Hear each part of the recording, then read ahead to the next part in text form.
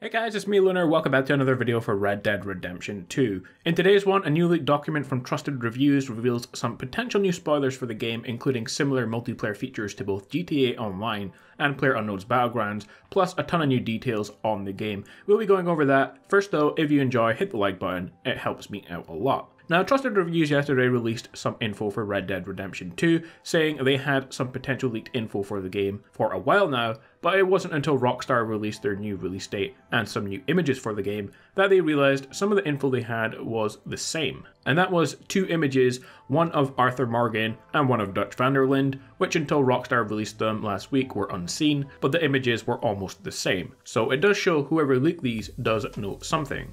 Anyway, here is all the info that they claim about the game in those leaked documents. Red Dead Redemption 2 online components will feature Battle Royale, Revive and Survive, and Money Grab modes. Battle Royale, it doesn't go into specifics, but just how close it could be to, say, PUBG in terms of gameplay, we don't really know, but the core of a Battle Royale game is the same, survival of the fittest, and whatever the mode is going to be, I'm sure it will be a lot of fun. This was kind of expected with the success of both Fortnite and Battlegrounds. E3 this year is going to be an explosion of Battle Royales. We already expect to see it in upcoming FPS games like Battlefield and Red Dead, even the next GTA. They're all going to capitalize on the popularity for sure as well. Speaking of FPS, Red Dead is going to also have for the first time a first-person mode for both single player and online modes. Again, it doesn't go into much detail, but that's some really exciting news because a lot of us prefer to play games in first person, especially if we're going to be playing a Battle Royale mode. We would much rather play an FPS version than a third person one. Revive and Survive pits two teams against each other as they try and stay alive. You'll have a limited amount of time to revive your teammates before they're eliminated. Finally, Money Grab features two teams fighting to procure bags of money in a central location. You're expected to collect and return them to your base as quickly as possible. The leaked info also claims a whole lot of other stuff other than just the gameplay modes for the actual online mode. Much like GTA Online, players will be free to explore the open world, although it will supposedly provide far more in-depth than Rockstar's previous online efforts for Red Dead. For example, NPCs will decorate storefronts with amenities and pack things away at night, so that just provides overall immersion for the game. Frequent rewards will be handed out to players for completing tasks. These might range from travelling a certain distance to murdering an enemy using a bow from 100 meters away. Horsemanship challenges can be completed to increase your rider rank, while dozens of different fish can be captured across the world. Plants and herbs can be gathered for crafting purposes, with the document listing types including clamshell, ghost, night scented, rat tail, and spider orchids. You also get actual fishing in the game, which seems to be actually in-depth, with a selection of baits and tackles available for purchase. You can even buy a can of worms. So that's really cool that they're adding in fishing, because I don't know about you guys, but I like fishing in games. Even back when I used to fish in Zelda on the Nintendo 64. Deadeye makes a return with enhanced abilities including tracking bounties through fields and detecting which fish and animals are available nearby.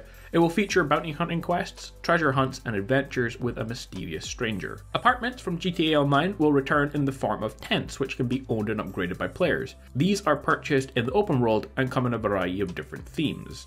Online play will include access to many shops and NPCs, which can provide the player with equipment and missions.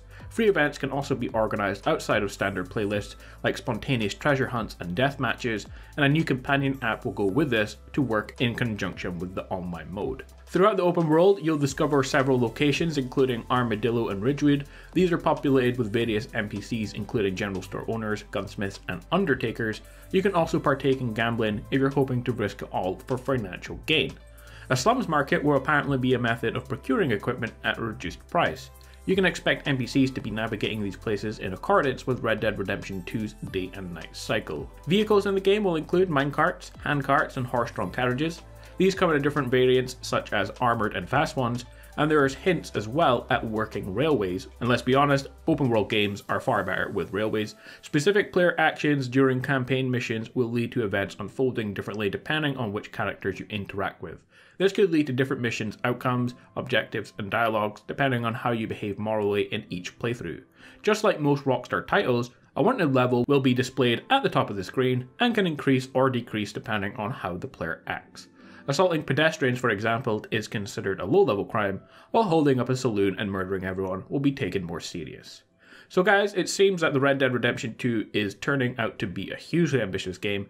It takes the core of Red Dead and implements elements from GTA, and why wouldn't they? GTA Online is still one of the most successful things ever, and new popular games like Battlegrounds, which has changed the way that we play shooter games with other players. And this game looks like it's going to be absolutely amazing. So I hope all of this leaked info turns out to be true, and I cannot wait to play Red Dead this October when it does release. But guys, that is it for this video. Let me know in the comments if you like the sound of all these new gameplay features and what you think of a Battle Royale mode for the upcoming Red Dead game. Anyway, as always, I hope you enjoyed today's video. Be sure to leave a like below, guys. The support is greatly appreciated on the channel, so that would be really awesome. Subscribe if you're new around for similar videos to this one, and I will catch you guys next time with a brand new video. Peace out.